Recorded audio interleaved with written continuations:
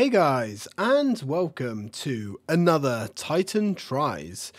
This time round, I've been feeling kind of nostalgic for a particular game series that is apparently going to be coming back by the grace of God, or should I say, by the grace of Sega. Now, this is a game that I have so many fond memories of. I played the hell out of the demo of this as a kid, and it was quite a while after the demo actually dropped, and indeed that the game dropped. In fact, I'm pretty sure it was actually towards the end of the life of the system that I actually got my hands on this game. I am talking about Jet Set Radio today. This game is an absolute underrated gem, and it embodies everything that the Dreamcast kind of stood for. It was loud, it had attitude, it was fresh, it was different, it was exciting, man. Like, that was how I sum up the Dreamcast. It was not just another, plastic box that was white or black with a different bloody logo on it that played all the same generic games as every other box on the market. The Dreamcast, and indeed consoles of the time, were very different animals, and there were legitimate reasons for owning each machine. Now, we all know the sad, unfortunate demise of the Dreamcast. Sega's complete and utter bullshit and mismanagement had finally caught up to them after years of terrible, awful, soul-destroying decisions, which was a shame. Because the Dreamcast was fantastic. And, if they didn't pump out the 32X and the CD32 or whatever they called it, or the Mega CD, Multi-Mega, the Mega Drive / Genesis / CD combo, and all of the different add-ons, and they didn't piss around with the Saturn. Maybe even if they just treated the Saturn like they treated the Dreamcast, maybe Sega would still be around in an official hardware capacity. I'm not sure. But anyway, the last dying console of what many would assume was the golden age of gaming. And to me, this game always embodied that. And it was the first game that I can remember. In fact, I believe it actually was the first game that used cel-shaded graphics. Of course, they didn't call it cel-shaded graphics back then. They called it Manga Dimension, and it really was a striking game to look at. Now, this game did actually get a sequel. It got a sequel called Jet Set Radio Future that was on the original Xbox, and that should probably have the award of the best sequel, probably, of all time, because it improved on this formula in every single way. The second game is undeniably far superior to this one, but that's not to say this one wasn't good. This one just had some, should we say, Dreamcast jank is a term that I've seen coined in our Discord before. And this game, yes, embodies that, very much so. When it comes to the most important aspect, the controls, this game has an absolutely killer soundtrack, which, again, was improved on a lot in the second game. The gameplay came on leaps and bounds in the second game. So what is Jet Set Radio, or Jet Grind Radio, as it was called in the States? Well, it's a rebellious arcadey skating sim. Now, usually when you say something, is based around skating or BMXing and stuff like that, you're going to think like tricks and stuff like that as the main focal point of the experience. Not here. In fact, although you can pull stunts and tricks and things like that, they're not really that encouraged from what I can remember, because the skates are just a way of navigating the environments, which actually can get quite vertical in places. Now, the main objective in this game is to spray graffiti. which actually was very controversial at the time. I remember this quite vividly. In fact, Sega actually, this game almost got banned from what I can remember. Correct me if I'm wrong, but I'm pretty sure I'm remembering that right. In fact, Sega actually has a splash screen at the start of this game, you know, mentioning that they do not endorse graffiti and blah, blah, blah, stuff like that. This game also has a pretty interesting and diverse cast of characters as well, with their own unique skills. And yeah, so I've got some information on this game. I would say this is an extremely unique experience. This only could have been produced by Sega. The company that actually made it, the developer Smilebit, was shut down, sadly, after Jet Set Radio Future. And of all the Sega properties coming back, they appear to be putting a big focus and most of the budget behind this game. And there's a lot they could do with it, but for me, they have to nail the controls. And I'll explain when we actually get into playing the game. I'll explain exactly where the controls go wrong. They are the weakest link, and it's a shame because this game it kind of lives and dies by its controls. And while they're not completely broken and useless, they're not great either. But a lot of that is alleviated with using a modern control pad. You know, the original Dreamcast turd control pad certainly did not help. Anyway, we've got some trivia here. So, Jet Set Radio was the first game to use cel-shaded art style, which gave it a distinct comic book-like appearance. Yep, we've already covered that. Jet Set Radio features a diverse electric soundtrack composed by Hideaki Naganuma, which blended various genres such as hip-hop, funk, rock, electronic, and J-pop all together. Yeah, the soundtrack, honestly, guys, like, the soundtrack for this and the second game is in my Spotify rotation. It's that good. So Jet Set Radio allows the player to create their own graffiti designs or import them from the internet using the Dreamcast online capabilities. Now, that's something that I never actually experimented with at the time, because outside of a few precious moments when I used to take my Dreamcast over my mum's house, I didn't have internet access at my dad's. So, yeah, in fact, I never did. I think he's got the internet now. He's got better internet than we have now, but he doesn't use it. Yeah, don't ask. So Jet Set Radio was originally released in North America as Jet Grind Radio due to a trademark conflict with a Canadian radio station called Jet FM. Interesting. I didn't know that. And that's important because the radio station called Jet Set Radio is a focal point with DJ Professor K, who is that character there, who is a very important character in the Jet Set Radio universe. He is basically the outlaw pirate radio station where we get all of our information from, and our mission briefs, if you will. And he introduces us in general to the world and the what's goings on of Neo Tokyo. So, Jet Set Radio received critical acclaim and is considered one of the best games of the decade for its graphics, soundtrack, and gameplay. It won several awards and was nominated for many others. Now, that goes against my memory. I remember the game being sort of positively reviewed, but as with most Dreamcast games of the time, there were caveats. And like I say, the caveats were the controls. Jet Set Radio was re-released for various platforms in 2012, with improved graphics, new features, and some changes to the music and graffiti due to licensing issues. That's true. I do have it on the Xbox 360. And I do have it on Steam as well. And to be honest, we're going to be looking at the Steam version because it just runs and plays better than the Dreamcast version. We could spin this up on an emulator, of course, sure. But there's little to no point in doing so. So, Jet Set Radio has a sequel, Jet Set Radio Future, which was released for the Xbox in 2002, or should I say 2002?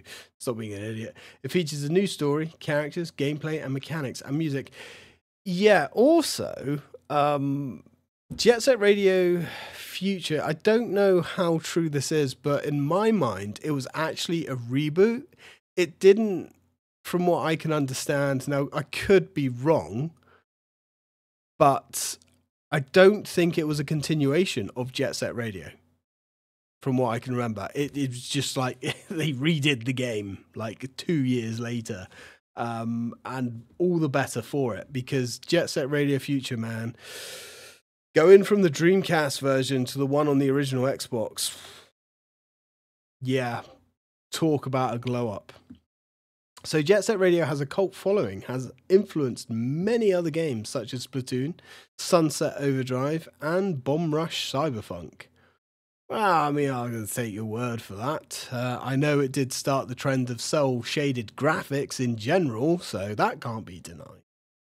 So anyway, let's pop over and have a look and answer the question. Is Jet Set Radio still good? Spoiler, yes. Yes, it's very good. Quite good, in fact. Most excellent. And there we go, Sega Heritage. Right, third time's a charm. I've tried to record this bit like 3 times now, and, well, things aren't going to plan. Anyway, enough about that. Here we go, Jet Set Radio. It is loud. It is in your face. It's dripping with attitude. Very embodiment of Sega from the early 2000s, or actually the tail end of the 90s, literally.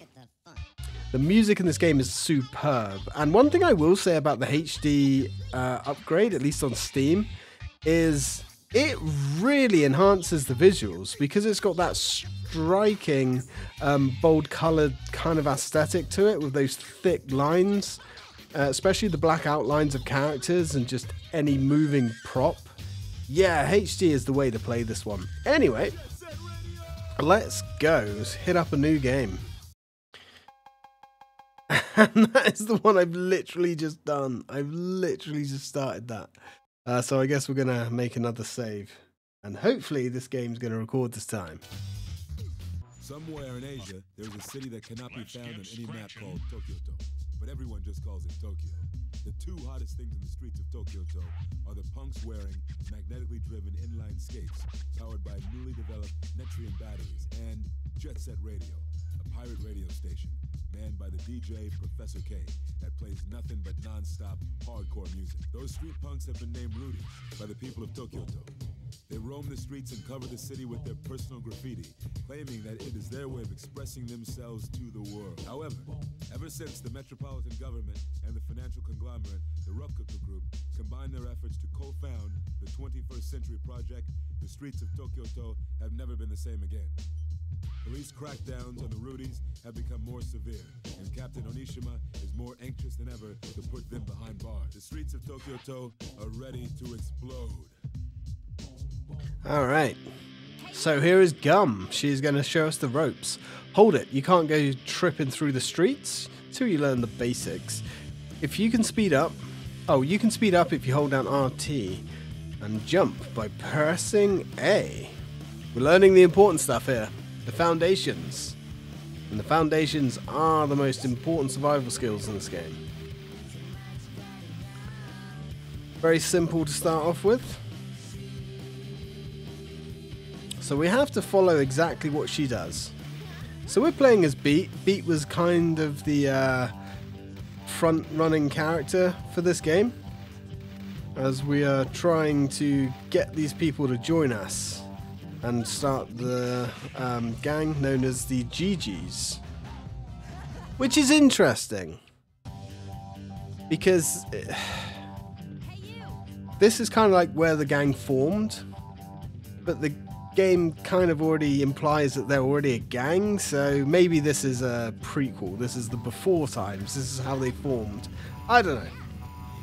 Maybe I'm just overthinking a video game. That could also be a thing too. So your gang does actually increase its member list quite a lot as the game goes on. Now this is a very... Alright, we cheesed it somehow. Okay. cool. Alright, now it's time to get serious. If you see something floating over your head, pull the left trigger to start spraying. Something floating over my head, you say? Okay. So, red arrows, pick up paint cans, spray the tag. Got it. Makes sense. Oh, the music. God. Absolutely love this music. You know, I used to put this on at the gym all the time. It was so good. Really got you going. Anyway, so these are the basic simple tags. They only require getting close to them and pulling the tag button. Easy stuff. The bigger tags are a little bit more involved. Gum has joined you. Not bad, I guess I can join you. Excellent. And now we have Tab. Think you can keep up with me? Let's check your qualifications. Alright. If you see an arrow, use the left stick to follow it and paint some fat lines. Yeah, it doesn't really explain what to do at all there. So this is a medium-sized tag, and it's more involved.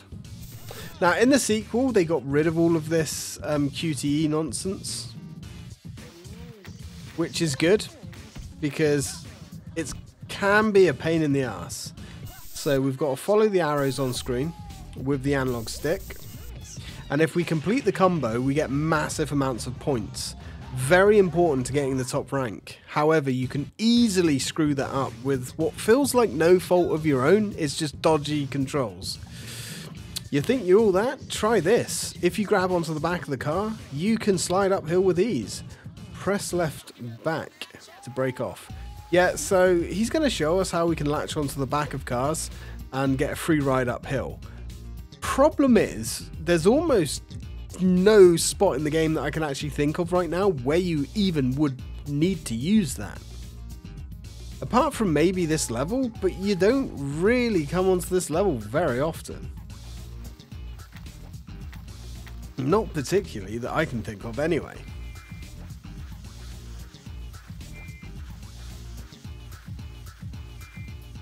So we need to ride all the way up there, grab some cans, and roll all the way back down the street for one tag.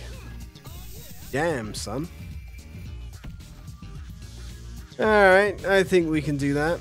Out of the way, love. I don't know why you're standing in the middle of the road anyway. Ooh, you almost got away from us. Now you'll notice that everything we do has a time limit, and the time limit can actually get quite strict. And the time limit, for what I can remember, is very important in actually getting the top score. And there is a secret character that we need to unlock, or that we can unlock, by getting the top score on every level. We're going to fail. Oof, God, if we went too much further over there, we would have failed that. But getting the top score on every level is, well, at least for me, borderline impossible. Like, I can't even get remotely close to it.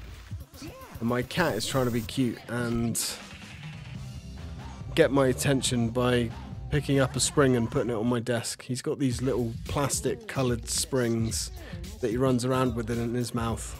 His favourite toy. Go get it, boy.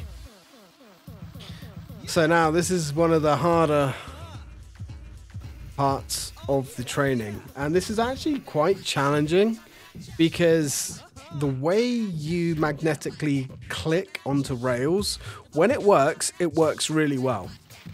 When it doesn't work, it really fucks you over, and it will fuck you over. It's one of the biggest problems with the controls of this game, apart from the momentum system. You will fly off those rails at an awkward angle. You will also magnetize to them repeatedly when you're trying to get away from them. Ah, oh, yeah. Yeah, I guess you're cool. Listen up, bullets can't touch you when you're dashing. Got it? I got it. Alright, Professor K, give it to us. What's going on? Hey out there, this is Tokyo's very own #1 pirate power station, Jet Set Radio! Over the hood, through the streets, and right into your brain. We're transmitting our signal straight to you. Y'all got your antennas on or what? Yeah, we're riding high in a smooth stream of supersonic sound. And I'm your captain and DJ, Professor K. Jet Set Radio! 3 games are fighting for the Tokyo streets. In the west, from Joe, the city of the night, we got those high-tech maniacs, those mad machines, the noise tanks. And in the east, from Koganecho, the city of the sunset, it's that crazy monster mask-wearing gang, Poison Jam.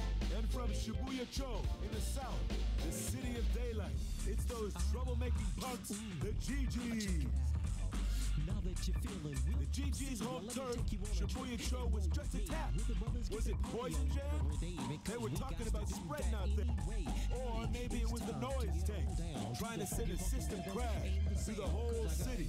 Listen up, all you innocent fools out there. Officer Onishima has got some special order Satsu bracelets all ready for you. So, get yourselves to the bathroom and brush those teeth, boys and girls, because a whole load of trouble is heading your way. Indeed, Professor K. Yeah, Officer Onishima, he is a dick, and he also has a massive cannon. Yeah, and it hurts. He's not actually in the second game either, which kind of sucks. They've replaced him with somebody else, but I do believe Captain Onishima in this game is way better than the upgraded version in the second game. Anyway, so we can create graffiti. We can mess with some settings, we can play with the radio, we can check out the internet options which don't exist anymore, and we can check the map.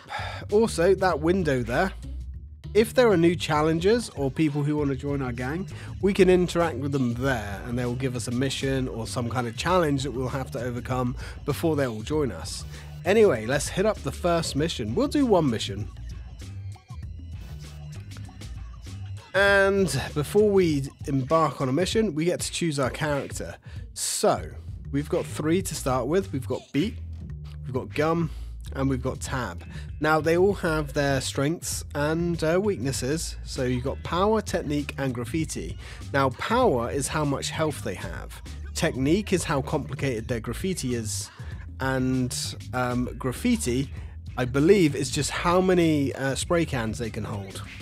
Yellow spray cans will give you 1, blue spray cans will give you 5, and if you collect the red spray cans, they give you health. Let's take Beat out, just because.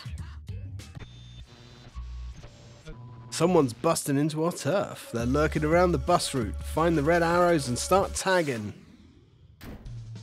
Oh, hell yeah. So the whole point of the game is to get each mission done as quick as you possibly can. But before we do anything, we're going to want to pick up as much paint as possible. That's given us a little bit. Now there's a reason we're not just tagging away. And that's because every time we spray, son of a bitch, every time we spray, that kind of raises our wanted level, sort of, which will make more sense as we go. So you want to kind of strategically get these tags done, because in a minute the cops are going to arrive and they're going to be hounding us from this area, so we want to get these big complicated ones done first. Now she is part of a rival gang called the Love Shockers, I believe, and I think they look really cool. So she's tagging up our turf, which ain't gonna fly, yo. There we go, the cops are getting involved.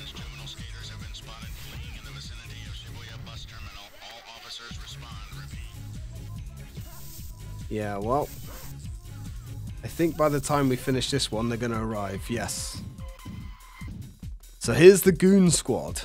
Now these guys in themselves aren't too much to worry about. You can defeat them by spraying their backs, but there's not a huge point in doing that, to be honest. I think you do get some score.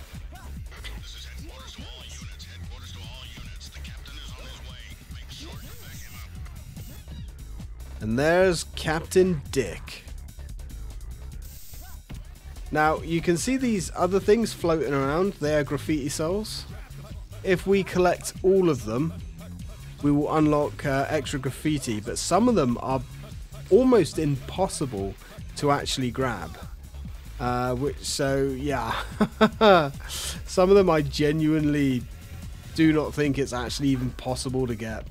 I mean, obviously that's hyperbole. They are possible to get, but very difficult.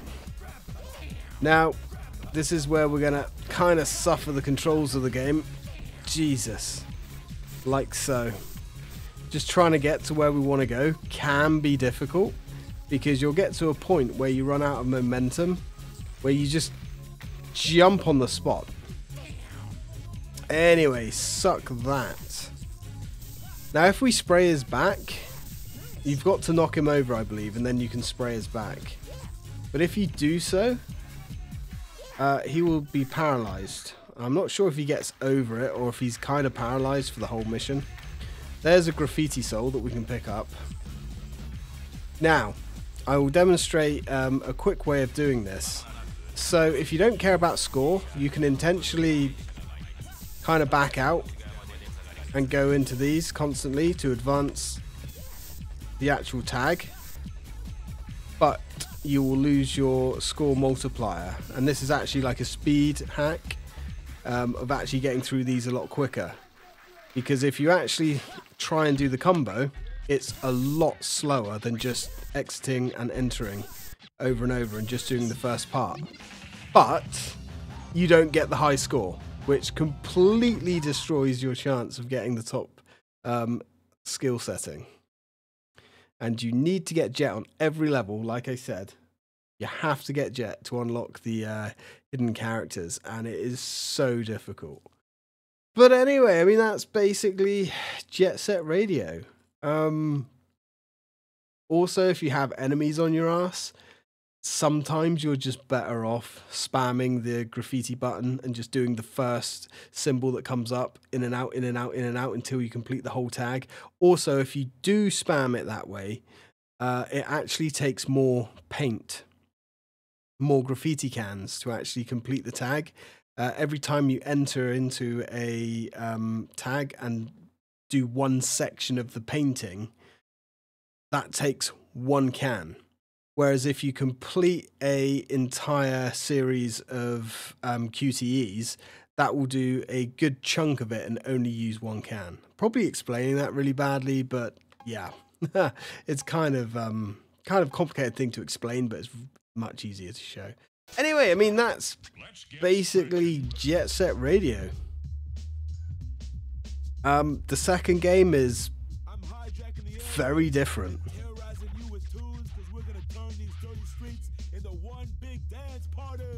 Jet Set Radio! Those cats who ransacked Shibuya Cho turned out to be the Love Shockers. Love broke their hearts, and now they're looking to do some breaking of their own. Watch out for these psychos. When you see their heart-shaped graffiti around, you know someone somewhere is crying with the uki uki waku waku feeling. Can the GG save Shibuya Cho from the trap of love, or is it too late? And that is where the demo ended, so that is where I'm going to end this video. So there we go, Jet Set Radio. I hope you enjoyed that, guys. I have.